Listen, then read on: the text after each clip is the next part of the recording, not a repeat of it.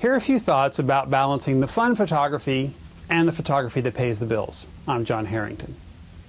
Now, when you're going out and taking phone calls for doing photo assignments, some of those assignments are exciting. A lot of fun, a lot of energy. You come back and you're like so blown away because you totally were in love with the assignment that you did.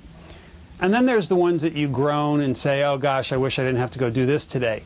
But the reality is that you have to strike a balance between what you love to do and what pays the bills.